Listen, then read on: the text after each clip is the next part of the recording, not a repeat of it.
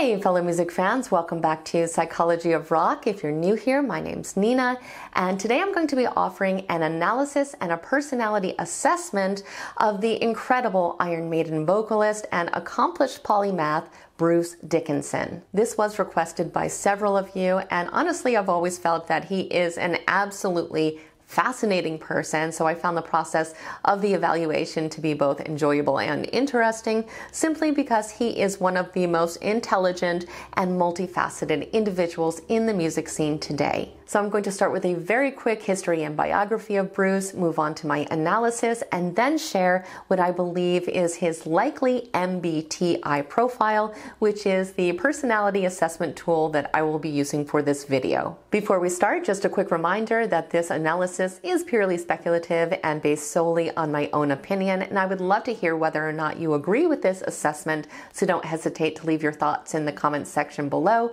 Also, if you have not yet subscribed, please take a moment to do so. I would love it if you stayed connected. And with that being said, let's move on to our deep dive into Bruce Dickinson. So Bruce was born in 1958. He started his musical career in the 1970s, where he was mainly singing for local pub bands while he was pursuing his education. In 1979, he joined the new wave heavy metal band Samson, where he started to gain some popularity as a vocalist. But in 1981, he quit Samson to join the now iconic heavy metal band Iron Maiden, which is of course what he is most famous for. He sang for the band from 1981 until 1993. He then left for a period of 6 years to pursue a solo career. He then rejoined the band in 1999 and is still an active member today. Bruce is well known for his energetic stage presence and, of course, his incredible and wide-ranging operatic vocal style. He has had an immensely impressive musical career, but outside of music, his accomplishments are equally impressive and astonishingly diverse. Intelligent Life magazine officially labeled him a polymath, which is a term that describes someone with wide-ranging knowledge or whose expertise spans a significant number of different subject areas. So I think this term really does apply in the case of Bruce Dickinson. So in addition to his musical talents, he's also a commercial airline pilot.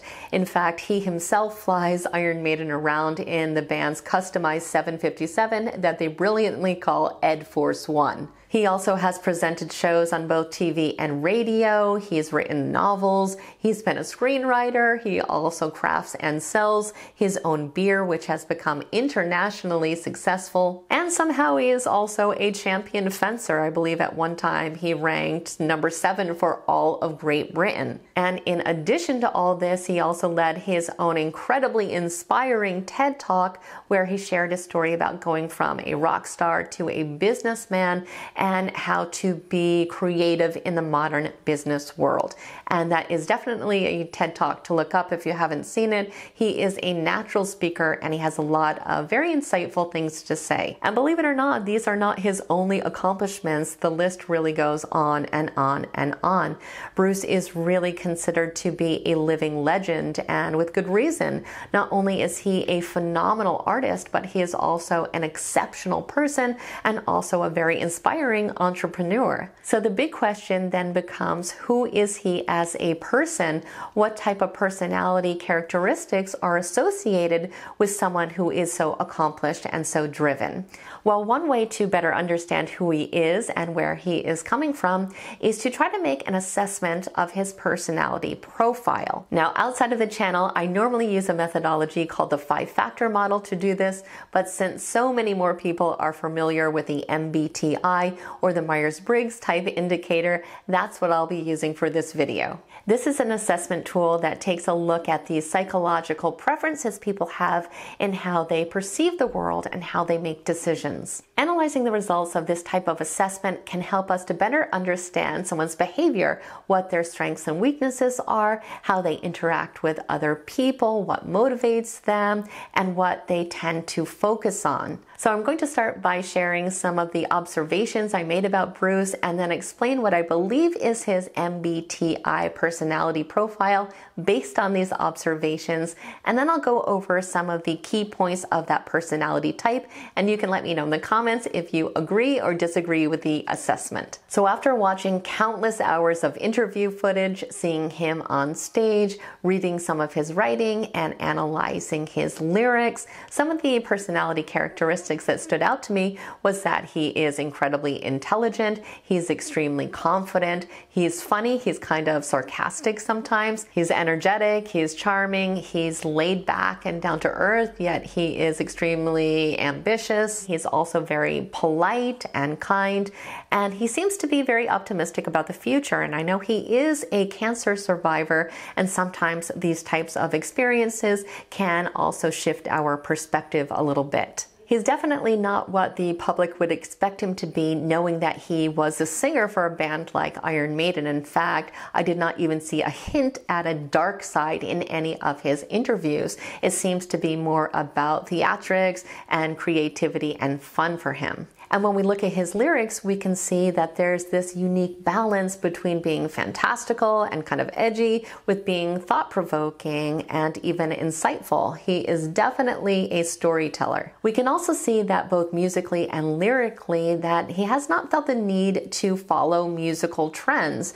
He doesn't try to sound like anyone but himself. And although we could really say that about the whole band, I do think that is noteworthy. So keeping all of these factors in mind, it is my speculation that Bruce has an ENTJ personality type, meaning he is extroverted, intuitive, thinking, and judging. So in other words, these are the personality traits that are the most dominant in Bruce's personality. And I do feel that he is almost the epitome of this personality type, and that it helps to explain how he is as accomplished as he is. So I'm going to go ahead and give an overview of the ENTJ personality type, which is nicknamed the Commander, and you can see why I really feel that it best aligns with Bruce's personality. ENTJs are natural-born leaders that actively gather information to construct their creative visions and rarely hesitate before acting on them. They are charismatic, confident, determined, driven, strategic, sharp-minded, outspoken individuals that project authority. This personality type strives for greatness. They are natural problem solvers who enjoy being challenged. ENTJs operate under the belief that given enough resources and time, any goal is achievable. They are able to hold long-term focus and can be critical of those they view as incompetent, inefficient, or lazy. Some of the weaknesses associated with people with this personality type are that they can sometimes be perceived as being stubborn, impatient, competitive, arrogant, insensitive, and emotionally distant. Overall, however, ENTJs are seen as energetic, logical, enthusiastic, charismatic, strong-willed, bold, and inspiring. They are true leaders that always aim for excellence.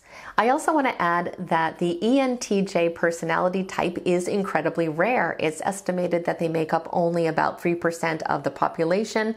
Some estimations have it as low as 1%, but either way, it is a personality type that we don't commonly see as often. So those are my thoughts on Bruce Dickinson, but I would love to hear yours, so don't forget to leave a comment down below. He truly is a fascinating person with an incredible voice and vocal range, but also one of the most intelligent and accomplished artists of our time.